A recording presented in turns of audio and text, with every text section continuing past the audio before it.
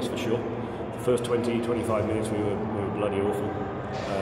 We knew they'd come and press us hard, and we talked about it and we said we need to manage it. We managed it, and we didn't manage it in any way at all. We let them press us down, we kept giving it away, we were under pressure. And in the end we gave away a stupid goal again. We got to cut it out. But after that we fought our way back into the game, and I think the second half we had absolute control of the game. Created numerous chances.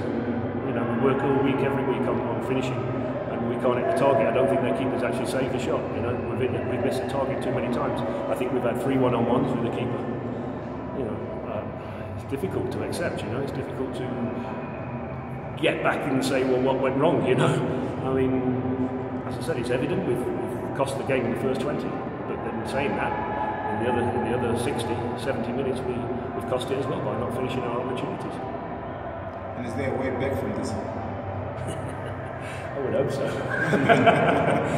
We've only played 6 games, guys. I mean, we've got 24 games to go. I mean, and we're not as if we're having a stinker. You know, we're not playing bad football. We're playing entertaining football, and we're trying to do it in the right way. I mean, yes, the first 2 games I was very highly disappointed in those 2 losses. Away we lost those games, but the 2 we've lost now, last week and this week, we can only blame ourselves for losing those games. You know. If we weren't creating and we weren't having chances to win games, I would be seriously worried. But we are creating, and we have got opportunities to win games. So we need to stand on top of that and make that happen.